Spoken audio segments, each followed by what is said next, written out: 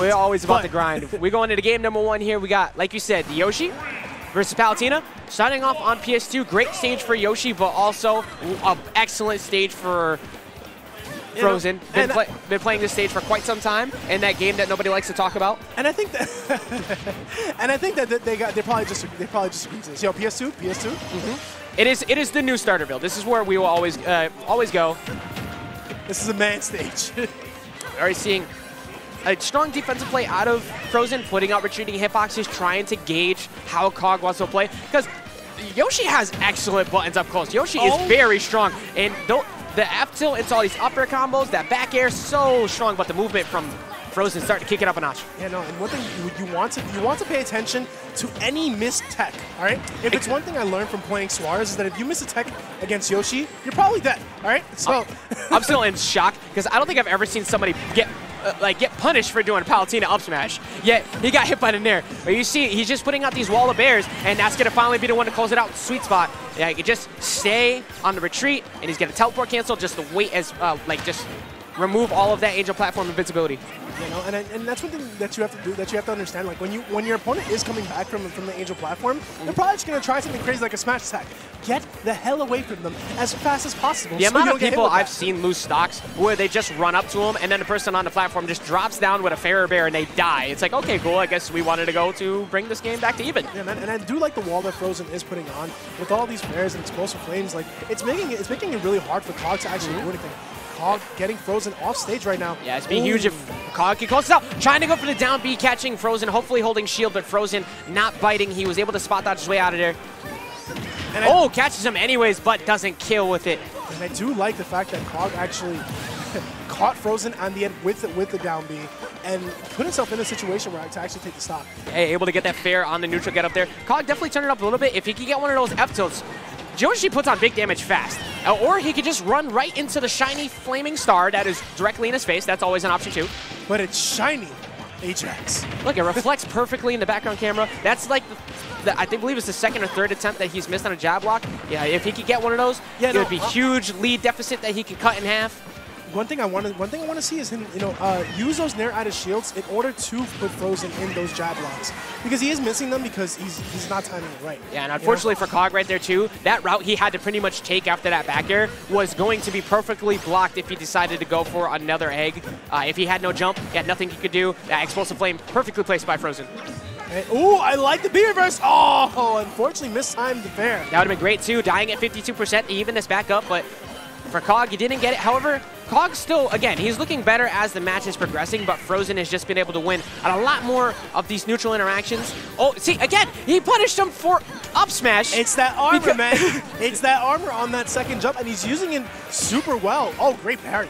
I know Twitter is currently going through a love-hate Yoshi thing right now, but when I see stuff like that, I guess I can understand a little bit. Oh, no! And that's an air dodge bait right there. Damn! Oh, he still made it back. He had his jump. He really came back. Yoshi got the hops. He made it all the way down from the bottom there. Yoshi What's the punish? Waiting for Frozen to try and go for maybe a spot dodge again. Yoshi plays for the Knicks, that's what.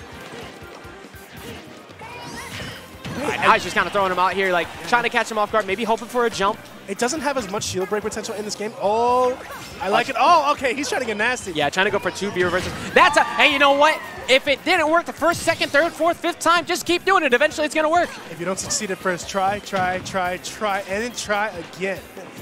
All right, and now the thing is that if you are KoG, at this point as Yoshi, you kind of just want to just capitalize on that one hit that you get, but as soon as I say that, Frozen just capitalizes on the fact that KoG threw the egg, he knew that he was in lagging a bit, and just smacks him.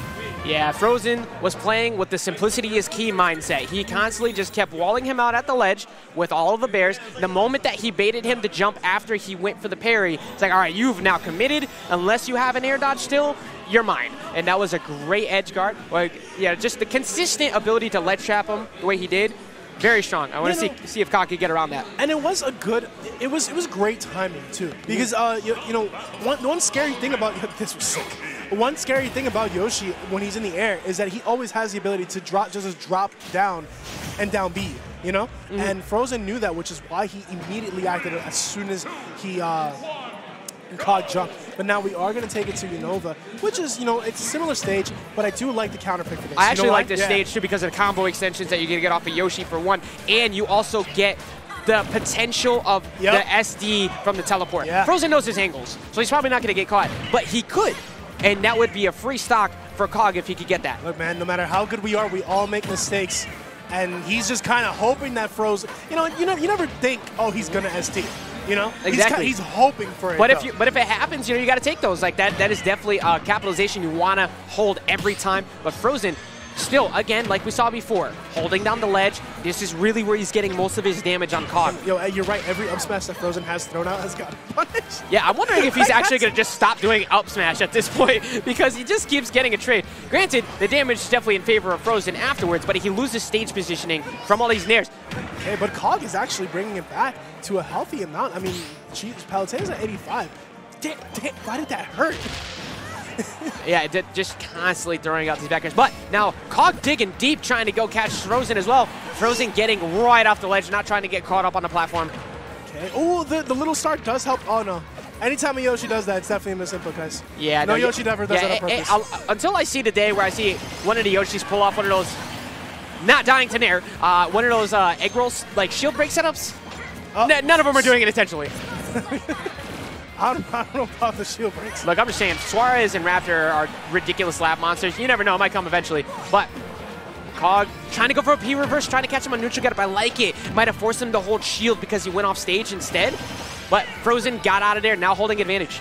You know, one thing that I want to point out from KoG is that he's not losing his composure. You know, he remains playing his style, and he keeps on going for these unorthodox choices. You know, like maybe like a little gimp using that B reverse. And I do like that from great up air, 66%. He's totally fine at the moment, but he can't lose stage control at the moment. Yeah, very logical trade for him right there. You know, realizing that while he was below Frozen, not much Frozen could have done to maybe get him stage positioning back at that angle. It's like, all right, let me throw out this up air, and I'm going to be able to close this out. But still, very large lead in Frozen.